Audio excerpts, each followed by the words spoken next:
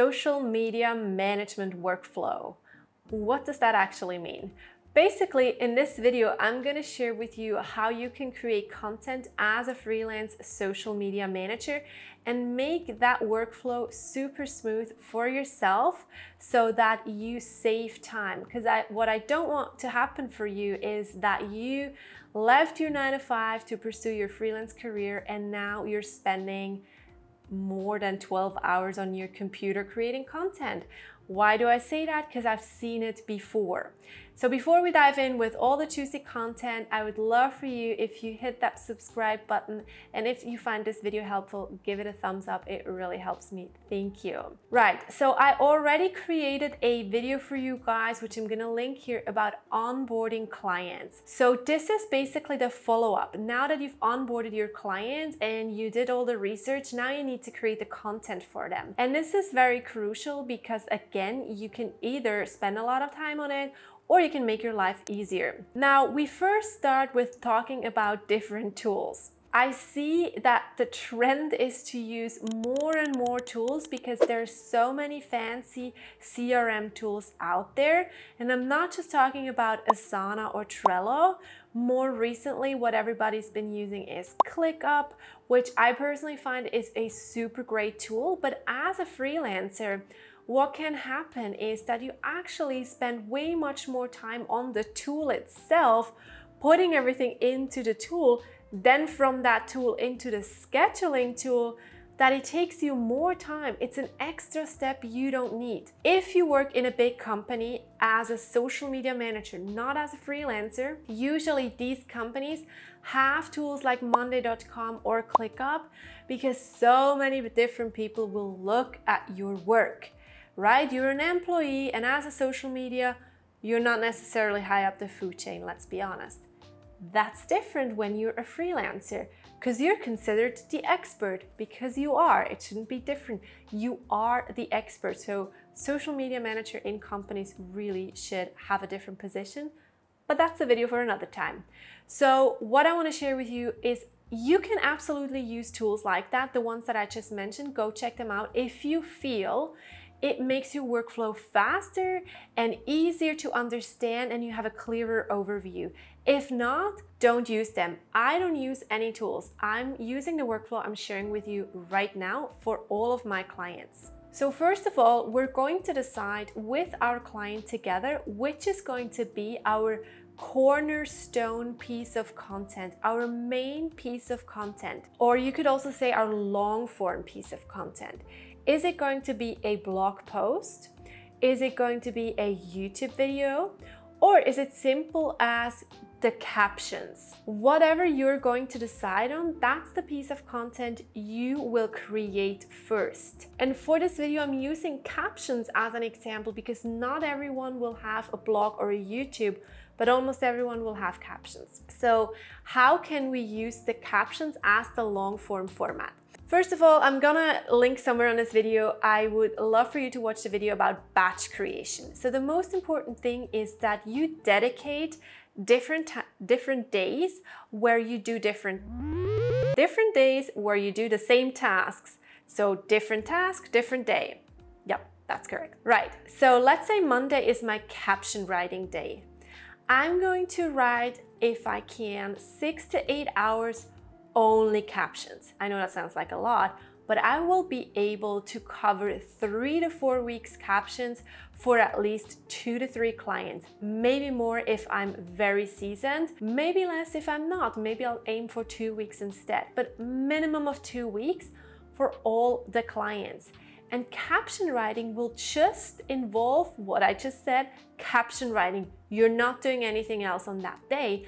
You're writing Google Doc after Google Doc with just captions. And then from there, you're gonna look at the content and you can then decide how you can repurpose that content into different platforms. But let me reverse a little bit. How do you communicate with your client what kind of content is going out when and what kind of content is good and should they approve it, etc., etc., etc. So here's my take on it. I create a monthly overview with the content topics that I want to cover for my client. So for example, I have a client, she's a sleep coach for babies. So I would say Monday we cover sleeping tips, and then Tuesday we have a quote. Friday we have feeding tips. So basically I don't say exactly, oh, this is going to be an Instagram post and this is the question, or this is going to be a Reels and this is how it looks like. I just cover the topics, more or less what I'm gonna post on these different dates, and then we can look at, and she can tell me, oh, actually I have a sale here, or I will also add in, hey, here's Valentine's Day, do you want to do something special about that, etc., etc. So that's the only feedback I really get from my clients. There are people, they will send the whole content plan, every single post, and the client gives feedback to every single thing. To me personally, waste of your time and waste of the client's time, because why would they hire somebody if they really have to every single step, if they have to spend the time approving it? They could just create it in that time, to be honest. And most of the clients will see that as well. They don't want to see every single thing. That's why we've created a strategy for them. That's why we had the onboarding call, the kickoff call. That's why we had so much communication in the first place. That's why I did the client questionnaire and an onboarding, etc., etc. So I know my client's business, right? So that is really my only thing that I talk through with the client. In the first month, I'll show it to them so that they feel super secure with it. Then moving forward, I don't necessarily share it like in a PDF or in a calendar anymore, because I have monthly calls with my clients. So at the end of each month, I go through the statistics with my clients, and I will tell them based on the numbers what has worked well and what hasn't worked well. So then I will also tell them, listen, that tells me we should do more of these reels. So I will create more reels in the next month. So if the client really trusts you and sees that you're the expert in that, they will say, okay, yes, let's do that, right? Maybe you're not as confident yet, maybe your client doesn't trust you yet, then you might want to share the calendar with them. Maybe that makes you feel more comfortable, but always think, how can I be of service to my client? How can I already take charge and leadership for the content I create, instead of having to ask mom and dad for their approval, right? So that's the main goal for me, that you have a workflow or a client relationship with your client that really gives you that space.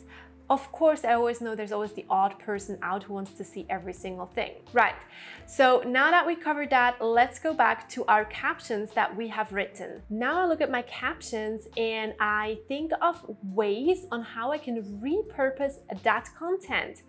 So I'm going through the captions, looking at it and thinking, ooh, 5 steps to do XYZ. That could make a great carousel post in Canva, but that could also be just a caption for a photo. Or I could create a little reels for that and then use that. Or I could then repurpose that reels into a different format and use it as a video for a Facebook post. So I look at the ways I can repurpose that content as much as possible, which then will fill my months easily.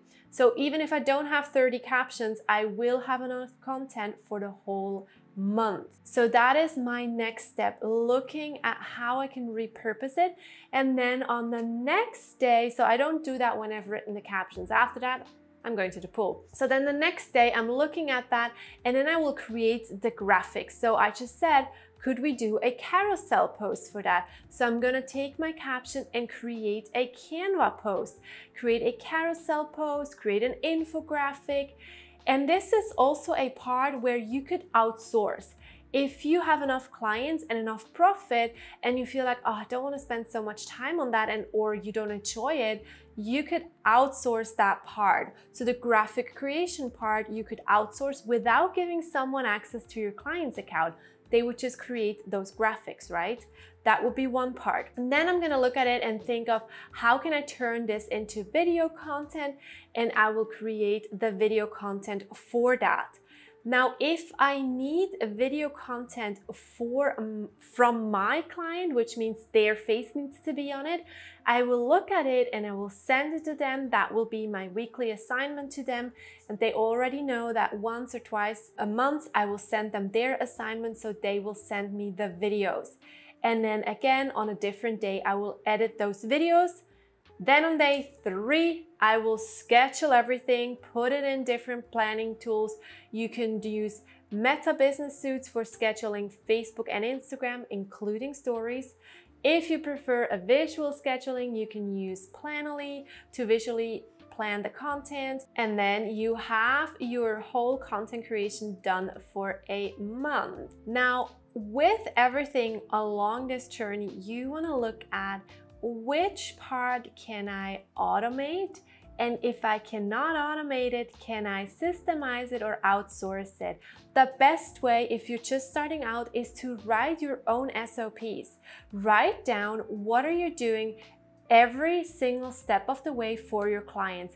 Then you're gonna go back and you look at your list and you're like, could I automate that, or could I systemize that by doing batch creation, or could I outsource that?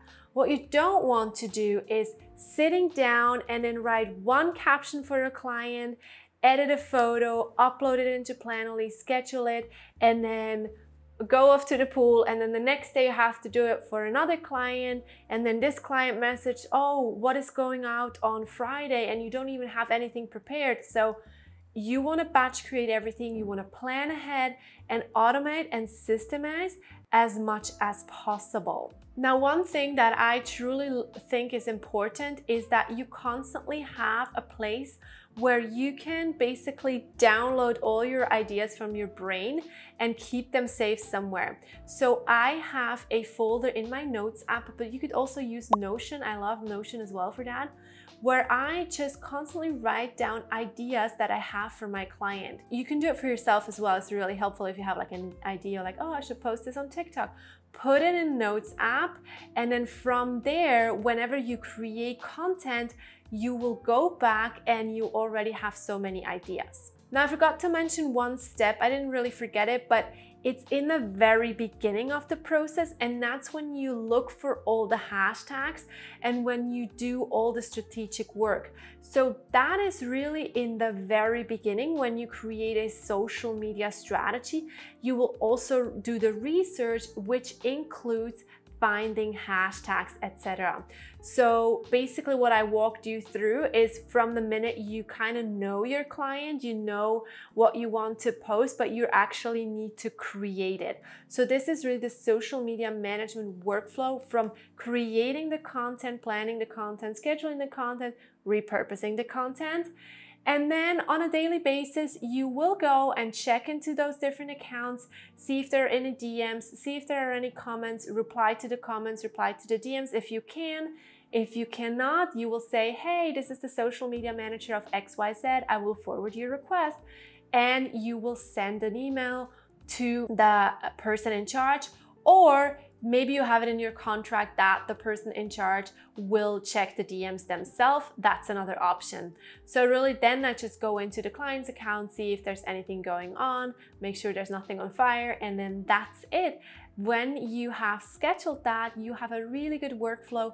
You don't have to constantly work anymore. You'll do it all in a couple of days, and then maybe start with 2 weeks in advance, and then do in mid-months do it again. So then it doesn't take you as long. Let me know if that makes sense for you. Also watch the video about onboarding a client so that you have the whole process.